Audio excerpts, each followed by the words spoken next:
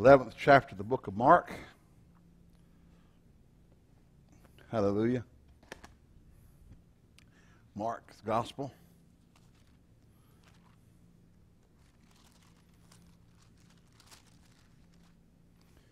Hallelujah.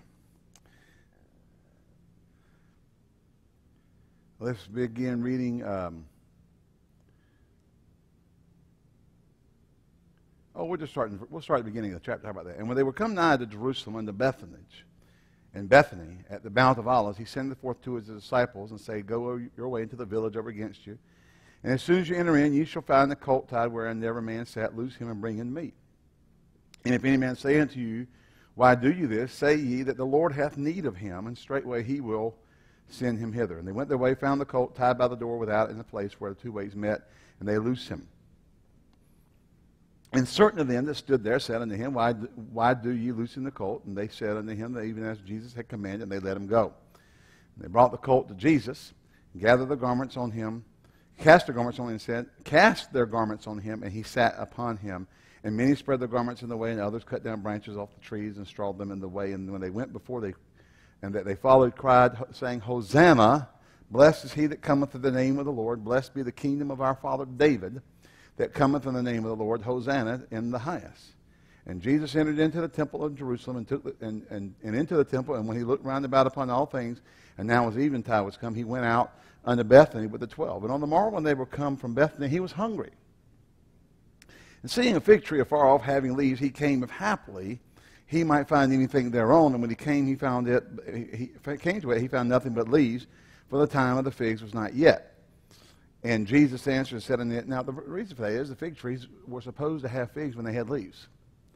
I mean, Jesus wasn't, dumb. He just didn't go over there, maybe he'll find some figs. No, it had leaves. It was out of season. You ever see something get out of season?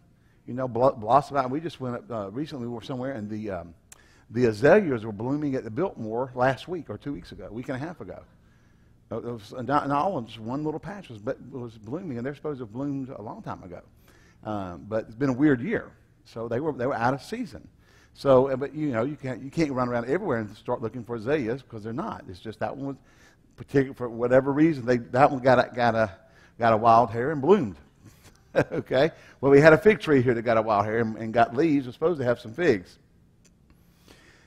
And Jesus answered. See, it said, I got figs. Now, I'm mighty hot out in the house now. Mine is mighty hot right now. Okay? Yeah, the mic is hot. All right. I know it's hard. You never know. 1 minute it's not right, next minute it is right. It's just, hallelujah. It's an ongoing thing with sound systems. It's always that way. All right. And Jesus answered. In other words, he responded to the declaration of the fig tree that says, I got figs, and it didn't. He said, No man eat fruit of thee hereafter forever. That pretty much ends its fruit-bearing days. And his disciples did what? They what? Heard it. So this was not a silent declaration. No such thing. Nor is there such thing as silent prayer. Now you might be meditating, but even the word meditate really means to mutter. Hello? You'll meditate in the book of law day and night. The word there means to mutter. You don't silently mutter. You say, you might be under your breath kind of, but you're still muttering. You're saying something. Just understand that Christianity is heavily weighted upon what you say. Amen. And not what you think. All right? You got to say stuff. Now, what you think on will govern what you end up saying. So they're not saying that thinking doesn't have anything to do with it, but a lot of people think they're communicating stuff and they're acting in faith when they're never saying stuff. You got to say it. And they came to Jerusalem, and Jesus went into the temple, began to cast out them that sold and bought in the temple, and overthrew the tables of the money changers and the seat of them that sold doves, and would not allow that any man should carry any vessel through the temple. And he taught them, saying, Is it not written, My house shall be called a house of nations, of all nations, the house of prayer? But you've made it a den of thieves. And the scribes and the chief priests heard it and sought how they might destroy him, for they feared him, because all the people were astonished at his doctrine. And when evening had come, he went out of the city. And in the morning, as they passed by. Now, literally, the Greek here, the phrase, this particular phrase, and in the morning, could mean after a period of time. It doesn't necessarily mean the next day. Okay? Now, that's important. Actually, it really, if you study that out a little bit, you find that carries more the import of a period of time had passed more than they got up next morning and went right back into town. Okay? So there's a period of time here that had passed. So in the morning or after a period of time. And that's important because a lot of people think, boy, bang, when Jesus spoke, it happened the next morning. Well, really? According to this, if in the Greek, you can study this and kind of come up with the idea that some time had passed. They went by that fig tree maybe more than once. How many of you ever made a declaration of faith and walked by your faith project several times and it still looks the same way it did when you made your faith declaration? Okay? But see, faith is not moved. Faith is not moved by I said it and it didn't happen instantly. And let's face it, folks. I mean, Hungry Jack instant potatoes are okay in a rush, but they're not the same as cutting them, peeling the potatoes, boiling them, mashing them up, and having them fresh. It's not the same. Amen. So everybody kind of wants something real quick. Just let your faith work. Amen. Actually, Peter says, let your patience have perfect work, that you may be perfect and entire, wanting nothing. When patience had a perfect work, that you be perfect and entire, wanting nothing. Possess your faith. Possess your soul with patience, and your faith will have time to work. All right. So in the morning, or after a period of time, as they passed by, they saw the fig tree dried up from the roots. And Peter, calling to remembrance, saith unto him, Master, behold, the fig tree which thou cursed is withered away. Now, I curse weeds in my yard. I do it with Roundup. Now, you can go out there and spray Roundup on it, and right about there the next morning, it's still sitting there green. Hello? But give it a few days. Now, my front flower things in my driveway got out of hand this summer. I just got busy, and I had already done stuff earlier in the summer, but they got out of hand. I mean, it's like them weeds just love to grow there. And I had all kinds of stuff. And I went out there and cut the top of a weed, or got it down short, and then I soaked it with professional Roundup. I had one stinking weed like this. It was a stalk that big. I cut it off and then poured it right down in the stalk. Next morning, it was all sitting there nice and green. Hello? I said, hello. The day after that, it just not quite as green. If you're right by my house right now, I hadn't had time to go take it all out, but it's dead, dried up, laying down on the ground, brown. Looks like you hung it in a tobacco barn and cured it. You know, it's dried up from the roots. Because what Roundup does, it goes down into the root system and blocks the root system from providing any nutrients to the plant, and it dries up. That's how it works.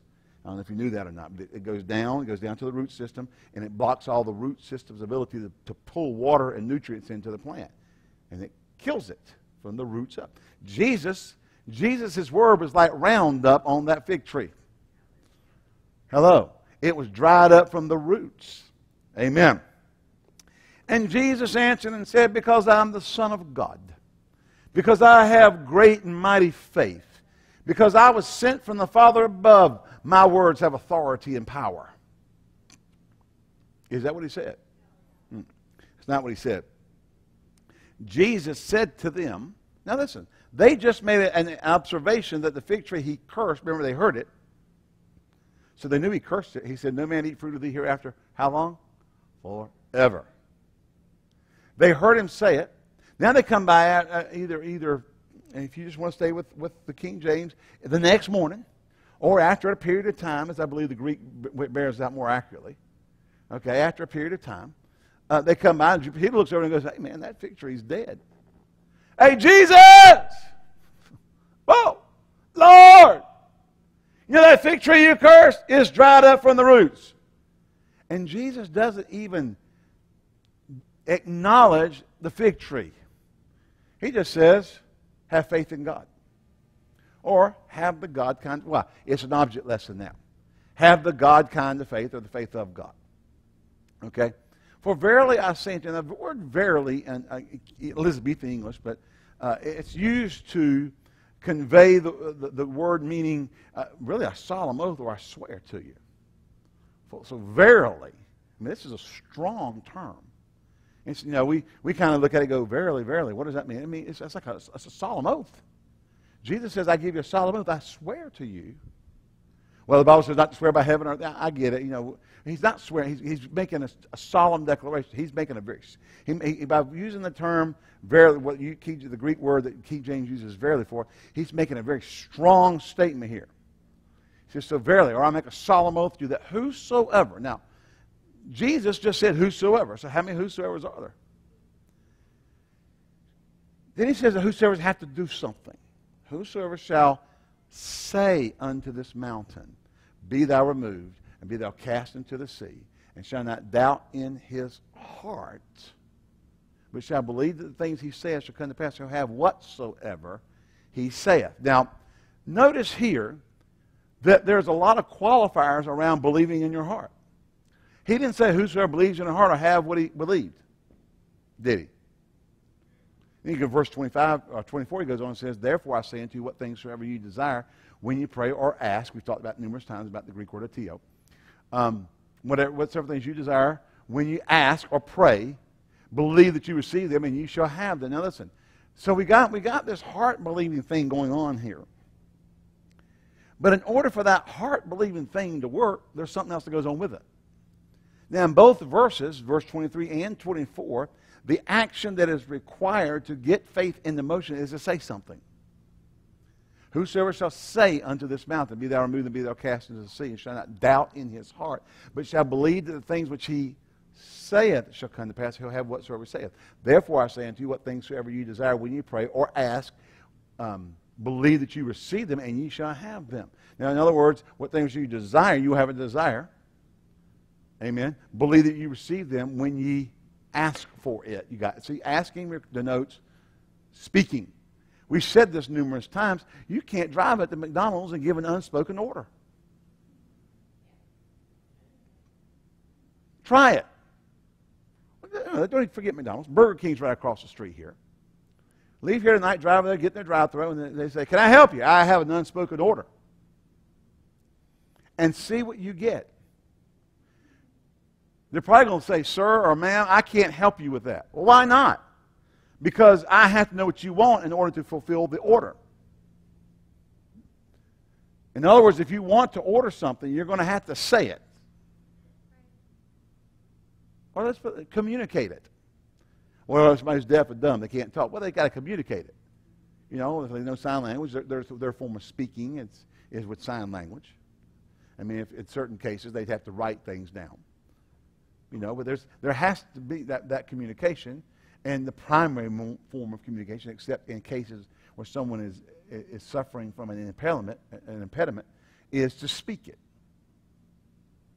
So the believer, something funny, people who get filled with the Holy Ghost, even if they're deaf and dumb, speak in tongues.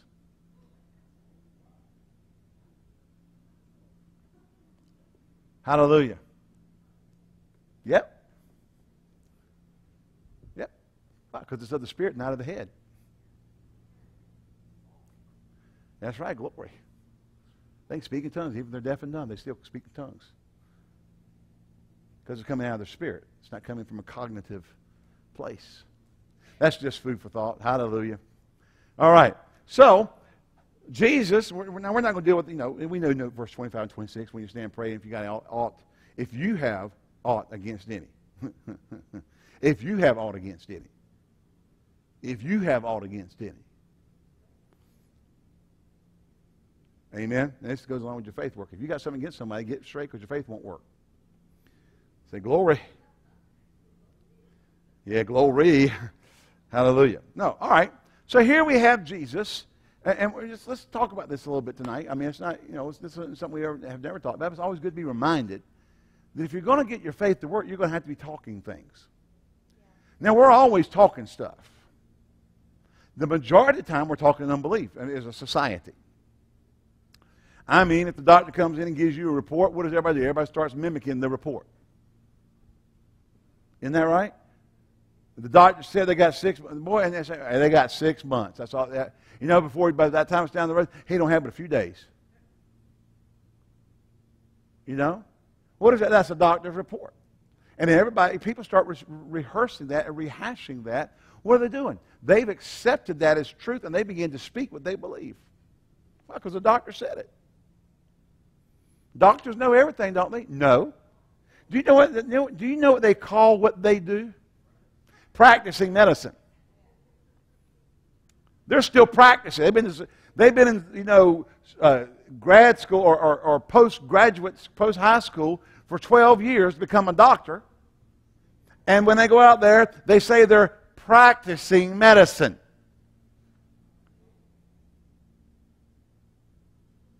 Hello? Are you here? Now, see, football players practice all week and then play the game on Sunday. But doctors only when they're going in and doing surgery and they're practicing medicine. Now, listen, I'm not against doctors, but let's understand, they don't know everything. Just because they say it don't make it so. And as a matter, hold on to your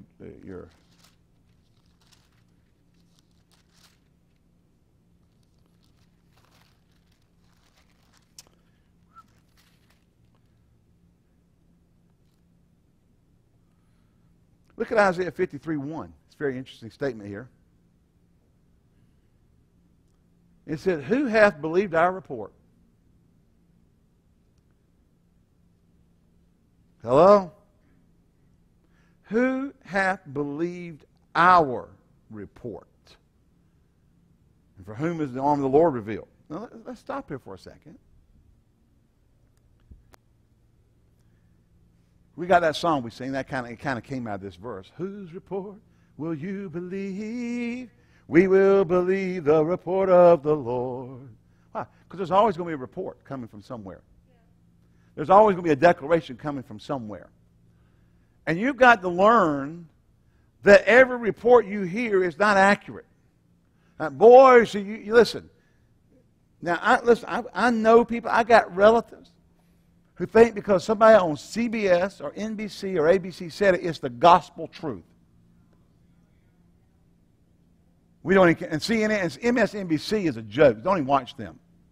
You're talking about the most not even opinionated, most agenda-driven, agenda-driven people you've ever seen. That channel. Well, people call Fox Noise. Let me tell you something. You want to know who the agenda-driven people are? Go. I read a newspaper report the other day. It was off a CBS substation, and it's amazing how they can write stuff and skew the entire concept of what they're trying to report on, by how they wrote it. Yeah. Yeah. And then you just kind of go, oh, we know what agenda they're trying to push, but just by what they said, how they wrote it. All right? But let's face it. There was a day that Walter Cronkite would say, and that's the way it is. September 24th, 2013. And that was it. That's Walter said it. And the TV... No, Wheel of Fortune came on. Anyway, but when Walter said it, that was it. And then you had Tom. I don't remember who. I'm trying to remember who the guy was on NBC way back then. And then you had the people over at ABC. You had your three main networks. If they said it, it was the gospel truth. You didn't argue with it. They said. And I'm going to say something. There was a day, even if they didn't like. If they had an agenda in their own personal life, when they got on television, they were journalists with integrity, and they reported the news without the slant. That's no longer true. It's just not true anymore. It's given with their slant, and they get away with it. But people think they're given unbiased reporting. Well, if you believe that, I got oceanfront property in Nebraska. Okay, I want to sell you some. Good price, too. $10,000 an acre. Got about 1 million acres I'll sell you. No, it's not true. Now, doctors do what doctors do, but they're not the final result or the final report. In other words, you've got a choice to believe one report or the other. Now, the doctor says you got this and you're going to die in 6 months, or Jesus, the head of the church says, by my stripes you're healed. Now let me say something. Who you hook up with and run with and speak in line with will greatly determine your outcome. Hello. Well, God don't heal cancer. Well, now Jesse had a classmate in high school, and he good kid. He's in the Army now. He's working on his third master's. He was dumb in high school, by the way. At their high school, he was considered one of the dumb kids. Huh? He's going to get his doctorate next year. 3 masters are working on his doctorate. See, you just don't believe the stuff what people say. Just because you're not the favorite child of the school system or the teacher or the group or whatever, doesn't mean you're not going to make it. Well, anyway, about a year ago, I guess, his dad, December of last year, his dad was diagnosed with a aggressive cancer, given a time limited amount of time to live. Came in beginning of the summer. They were going to do some more chemo on him and so forth. He said, "No, I'm just going to take the next few months and just going to travel with my family, spend time with my family." And so came back in here at the end of the summer and went in and had all the tests run. They can't find a trace of it. Now they're believers, they're Christians. I don't know who was getting to them or giving them stuff. I know that her friend had gone on a missions trip overseas and saw demon-possessed people. Eyes glowing green, and the people didn't believe in that stuff. He did after that. Hello, and him and Jesse have had a lot of talks about deeper spiritual matters. But you know what? It's all gone. So don't tell me cancer. When they say that's a death sentence, and see now the doctor said I'm not supposed to say this, but it's a miracle. Why aren't you supposed to say it? What's wrong with saying it's a miracle? Because, his colleagues will laugh at him. They don't believe in miracles. They believe in science. Well, I believe in miracles. I believe in Jesus. I believe there's one greater than the natural. All right? But see, when you get a report, you're going to get reports. Everybody say, I'm going to get reports. But you have a choice when you get a report. Are you going to believe it or not? Amen. Are you going to believe it or not? Now, remember, you can go find it, but I just go, when Jesus healed the woman with the issue of blood, do you remember what he was on his way to do? Jairus had come and got him and said, "Master, come to my house, lest my daughter die." Okay? And he was on his way with Jairus. When the woman with the issue of blood, he interrupted that whole thing. Y'all remember that? And she came in, crawled through the crowd, touched him, his garment was healed. Jesus knew immediately in himself, virtue had gone out of him, turned about in the press, and said, "Who touched my clothes?" And the disciple said, "Master, thou seest the multitude throng of thee, and sayest thou, who touched me?" And he looked around about, saw her. She came, fearing and trembling, fell down before him, told him all the truth. He said, "Daughter, be of good cheer, thy faith has made thee whole." And right now, everybody's kind of clamoring about the fact that the woman with the issue of blood just got miraculously healed. Hello? People came from Jairus' house and said, "Trouble the master no more, thy daughter is dead." Before he could say anything, Jesus said, "Be faith." He said, I'm going to mess this up. I was going to get my tongue.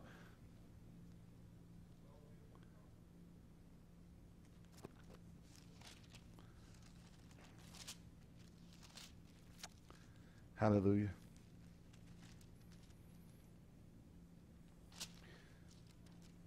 How about that? Yeah, I went to Luke 5. Be not afraid. That's what be not afraid, only believe. As soon as Jesus heard the word that was spoken, he saith unto the ruler of the synagogue, "Be not afraid, only believe." What did he? Stopped him from saying anything. Before he could open his mouth and began to speak grief, began to speak, "Oh my God," began to say anything full of unbelief, he stopped him and said, be not afraid, only believe. Had to shut him up. See, as soon as he heard, he said, "Be not afraid, only believe." Then he goes to the house and all the wailers are already out there. What do you mean the wailers? The paid mourners. Ah! ah! And they weren't, how do you know they weren't in mourning? Because when he said, why are you weeping? The little girl's not dead. She's only asleep. They started laughing at him. They couldn't have been. That's all they found in Mark 5. They couldn't have been in grief. I said they couldn't have been in grief, or they wouldn't have started laughing so quick. Hello? Isn't that right? So Mark 5. Amen. He says, be not afraid, only believe. And he suffered no man to follow him, save Peter, James, and John, the brother of James. Why? You got to know, listen, when you're dealing with life and death situations, you got to know who you can have in the presence of everything and get the job done, and who's going to be a deterrent and be an unbelief while you're standing there. That's why it's dumb to ask any and everybody to pray for you when something's going on. You better find people you know who know how to get in contact with God and know how to pray in faith. Well, I find that arrogant. If you don't know how to pray in faith, I don't want you praying. I don't want you going, oh, Lord, if it be your will, do this. But if not, comfort the family. That's just unbelief. Well, if God's going to do it, He's going to do it no matter what we say anyway. Is that right? Do you remember when Jesus went to a place and the Bible says He could there do no mighty work? Do y'all remember that? It said He could there do no mighty work. Hello? Say He laid His hand on a few sick folk and healed them. Y'all here, y'all gone home. It's right over here in the next chapter. Look over in the next chapter, verse 1. And he came from thence and came into his own country, and his disciples followed him. The Sabbath day was come. He began to teach in the synagogue, and many hearing were astonished, saying, from whence hath this man these things? And what wisdom is given unto him? And even such mighty works are wrought by him. Is this not the carpenter, the son of Mary, the brother of James and Joseph, and of Judah and Simon? And are not his sisters here with us? And they were offended at him. But Jesus said, a prophet is not without honor, but in his own country and among his own kin and in his own house. And he could there do no mighty work. Now, the Bible does not say he wouldn't. Big difference between couldn't and wouldn't. Hello? Save, and the word save means accept. He laid his hand on a few sick folk and healed them. Now, really in the Greek it says few sickly, minor ailments, a couple toothaches and a headache. The lame weren't walking. Lepers weren't being cleansed. Are you here? Dead weren't being raised. No, the Bible says they got offended at him. I don't believe in that laying on of hands stuff. You get offended. Hello? The head of the church, the Lord Jesus Christ himself, the Bible says he could there do no mighty work. Didn't say he wouldn't. Didn't say God was trying to teach him a lesson. As a matter of fact, he gives us the reason for it in the next verse, verse 6. And he marveled because of their unbelief. He marveled because of their unbelief. Now, y'all here, you're going home. He marveled because of what? Their unbelief. Hello? Their believing had something to do with him being able to work mighty works. Their unbelief had something to do with prohibiting him from working. Jesus. See, you get these people, these healing preachers, but if they really had a gift, they could do anything. They could heal anybody. I guess Jesus didn't have a gift. Hello? Come on now. The Bible tells us the reason that he could do no mighty work, he marveled because of their unbelief. And what does it say next? And he went round about their villages teaching. Why? It was going to take the teaching, what the Word said, to undo the unbelief. The Word of God was the only thing to combat the unbelief. Amen. So you had this bunch of offended, know-it-all jerks. who Jesus couldn't get healed. Jesus couldn't work a mighty work. There's a lot of churches like that today. I don't believe in that healing business. You're just like that bunch there where he could there do nothing. And you want, well, if we never see anybody healed in our church. I wonder why. You're all sitting around, you don't believe in it. Praying, Lord, if it be your will, heal our brother or sister. But if not, help them put up with or learn the lesson you're trying to teach them. When did they find out? When they got to heaven? Now, Norval Hayes used to say about his church that he was in, I won't name the denomination he's in, but everybody that ever got on the chalkboard for the prayer, and the only people they put on the chalkboard were desperate cases. Everyone he ever saw that got put on that chalkboard for continual prayer, the only time they came off was when they died, and they all died. So he started praying, oh God, don't ever let my name get on the chalkboard of the such and such church. I mean, just don't let it get up there. He knew why? Because he knew them people would pray him right into death. We've been praying for years for God to heal, but God's never healed anybody, so we just know it's not His will to heal, or He just has great. No. Unbelief. See, if you don't believe it's going to happen, there's no need in talking. There's no need in praying about it in the first place. Amen. I said, if you don't believe it's going to happen, there's no need in praying in the first place. I'll say it one more time. If you don't believe it's going to happen, therefore I say unto you, what things soever you desire when you pray, believe that you receive them and you shall have them. If you don't believe it, there's no need in praying it. And if it be thy will, go back and find out when that prayer was prayed in the Bible. Particularly, moving out of the Old Testament into the New. We have one record of an if it be thy will prayer. And it did not have anything to do with healing anybody, with prospering anybody, with delivering anybody, of bringing anybody into the kingdom of God. What did it have to do?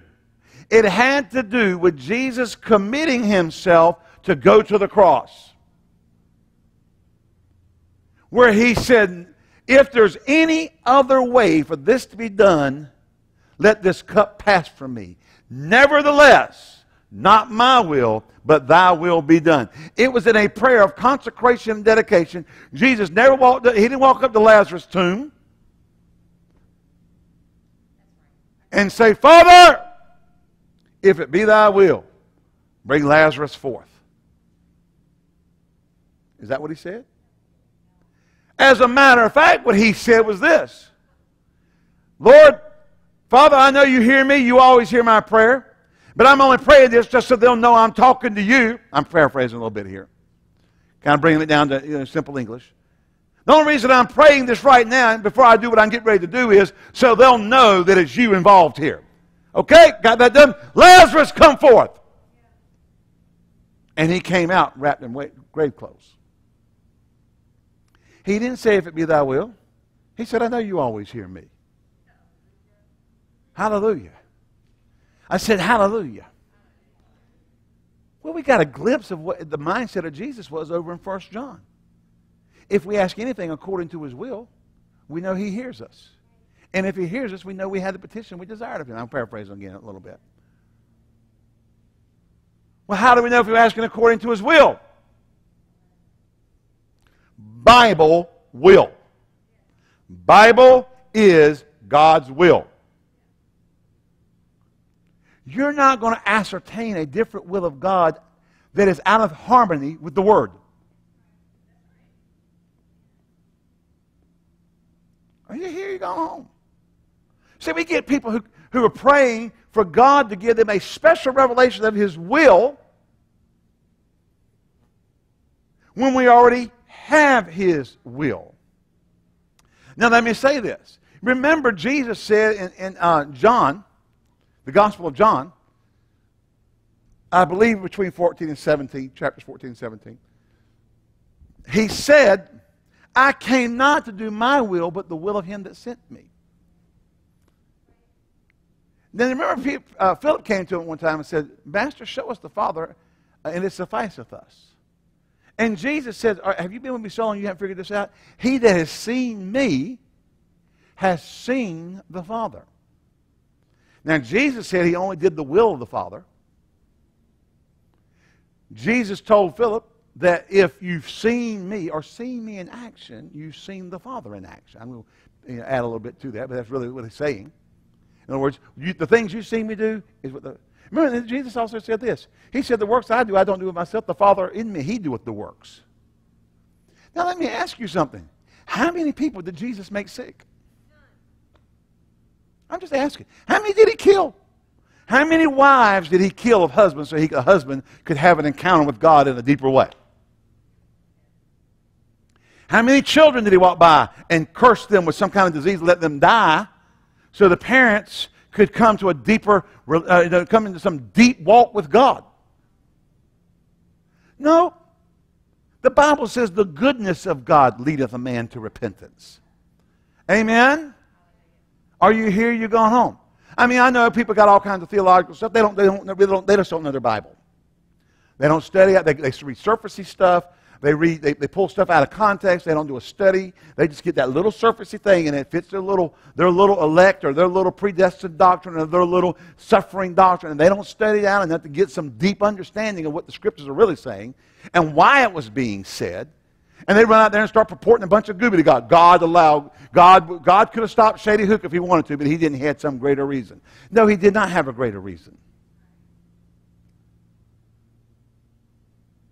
Hello? He wasn't involved in that in any way, shape, or form. Hello? If we had people who heard from heaven, they would have known what was going to happen ahead of time. People don't hear from heaven anymore because they're so carnal. Our churches are carnal. They don't know how to hear the voice of the Spirit. They blame God for stuff. It makes them feel better to think that God did it and some kind of, sovereignist thing where they can just kind of, be absolved of all responsibility to pray and hear from heaven and get revelation about stuff and avoid things. Now, Jarrettsville had a bunch of ministers over in Kenya. Remember the Kenyan bombings of 1990 something? Remember when those bombings took place? The embassies. One was in Kenya, one was somewhere else. I don't know if it was 99, 98, somewhere, it's been a few years ago, about 15 years ago. But he had people that had ministers, and they had people that were in their churches. They were on their way to work to the embassy that morning. And something on the inside of them said, fall down on your face! And they did. Now you got to think. Would you, if you were walking downtown Greensboro and you heard on the inside of you, fall down on your face! You'd be going, what? And if you're doing that, you'd be going, what, boom? Because as soon as they hit the ground, the bomb went off and people beside them were blown away. But because they were on the ground, it went over top of them. And there was more than one of those testimonies.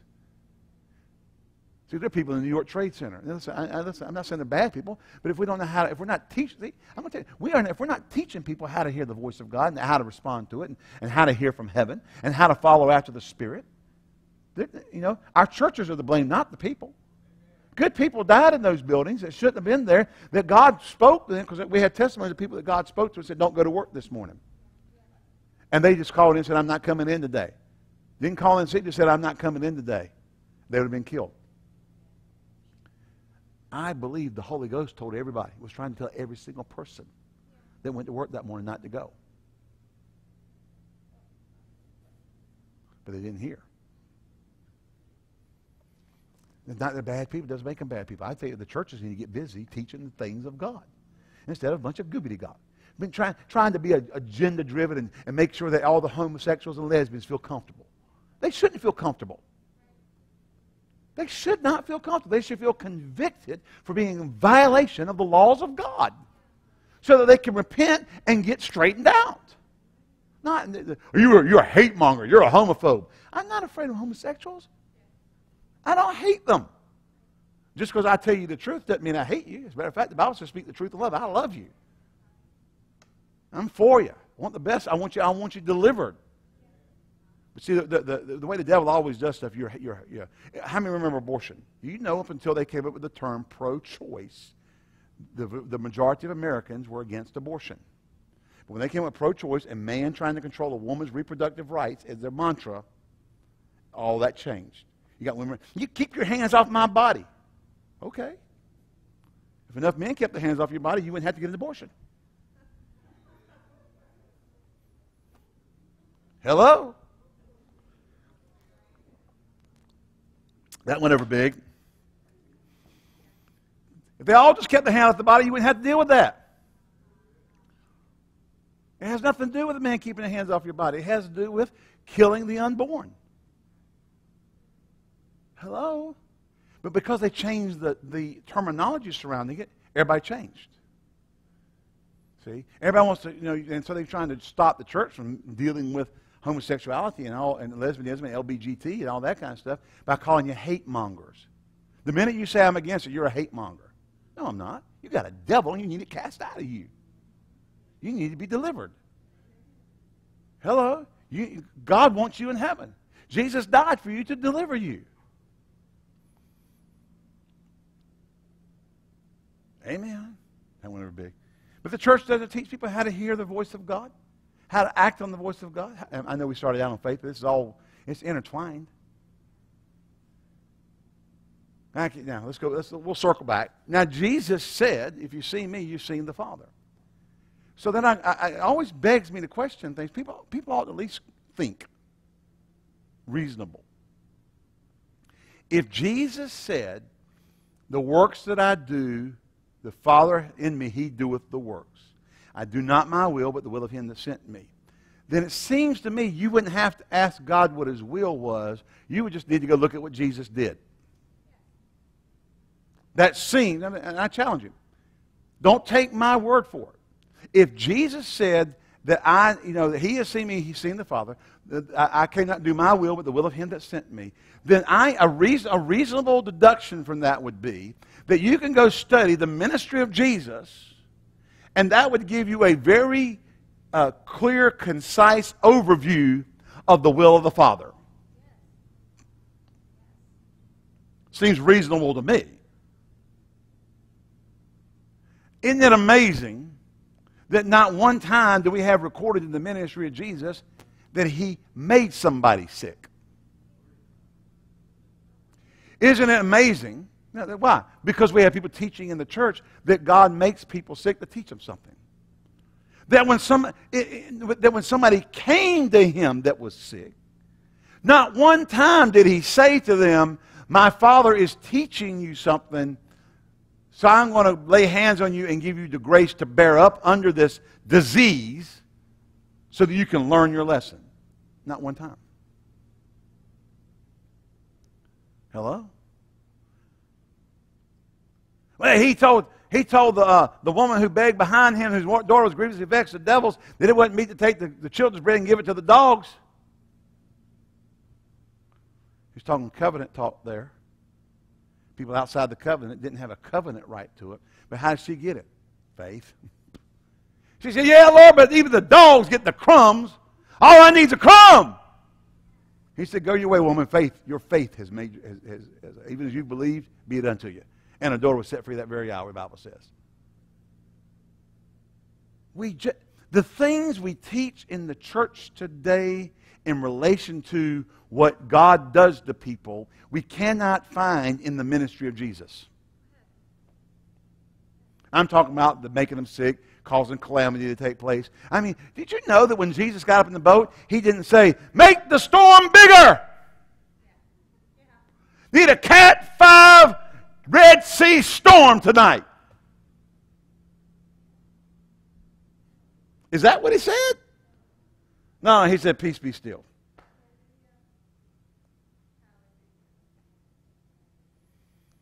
Hello? Wait a second. Do you remember when the disciples came to him and they were upset because the city had rejected their preaching? And they wanted, remember James and John, the sons of thunder, sons of Zebedee, the sons of thunder, wanted to call fire and brimstone down on them. They wanted to cook them, baby. And what did he say? Yep, that's what my father said. We're going to cook them tonight. We're going to take them out. What did he say? You know not what spirit you're of. Now, just because they rejected the message at that moment did not mean God was going to give them a chance to get right. Hello. But we run around, and if a flood, people get killed, whatever, oh, God had some mysterious reason. Yeah, little g God. God of this world, God. In whom the God of this world, Satan, not God. The Word of God calls Satan the God of this world. All those insurance policies would be right if they would just change it from a capital G to a little g, lowercase g. Put the parentheses beside it, Beelzebub. How would you like to be known as the Lord of the maggots? The maggot God? He's Lord of the flies. Beelzebub means Lord of the flies. They come from maggots. He's a maggot God. That's just wonderful, isn't it? I know we've diverse, but it's all, really it all has to do, it's all intertwined, because if you understand, you can't believe God's going to do something if you don't know it's His will to do it. You might hope. You might wish. You would like for it to be that way. Hello?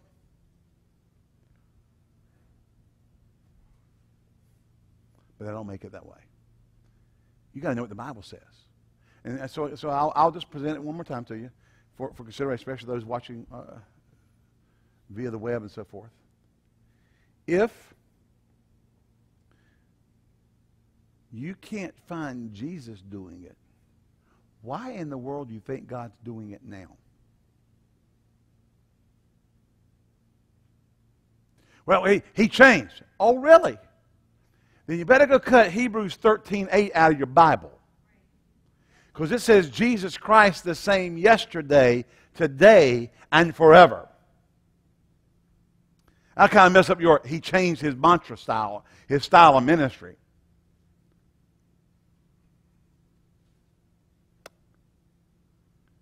See, we've got to look at the Word of God closer. And stuff people say just doesn't make sense a lot of times. It just doesn't make sense. Hello? I always like to tell people, especially when we get into election and predestination. Election and predestination without foreknowledge isn't accurate. For whom He foreknew, He did predestine, be conformed to the image of His Son. Did not say He did predestine people to be conformed to the image of His Son. It said, for whom He foreknew, He did predestine. What does it mean? He knew who would accept Jesus and who wouldn't. But that's because He made it that way. No, He said, the Bible says He's not willing that any should perish. His will is that none perish, but people do. And the ones He foreknew that wouldn't perish, but that would come accept Jesus, He predestined them to be conformed to His image. So you got to have without the foreknowledge, you can't. So a lot of scriptures on election become applicable under the banner of pre-knowledge or foreknowledge. Yeah, I'm elect, but it's according to His foreknowledge. He knew I would. Because He was willing that whoever didn't get elected, for them to get saved, but they rejected. He didn't make them reject. They rejected on their own. He didn't make you born a prostitute or whatever so He could show His grace to you. I'm telling you, people say some of the stupidest stuff. I'm going to do a teaching on that whole thing where Paul talked about, the potter and the clay. I got a hold of some really good stuff on that. It goes back to understanding why it was being said, how it was being said, the context of being said, who it was being said to. We need to be better Bible students. You need to be better Bible students. You need to be a Berean. The Bible says they received the Word of God with all readiness of mind, but searched the Scriptures daily to see whether those things be so or not. In other words, yeah, it was great, sounded good, but they went and proved it out with the Word. They didn't accept it until they could prove it out in the Bible, in the Scriptures that they did have. Now, remember, most preaching was done from the Old Testament at that time. They were unveiling the Old Testament. And that's where the writings of Paul and Peter, James, and John and all that began to take place. And it became New Testament Scripture, but they were unveiling the Old Covenant. Amen? Praise the Lord. All right. Is that good enough for tonight?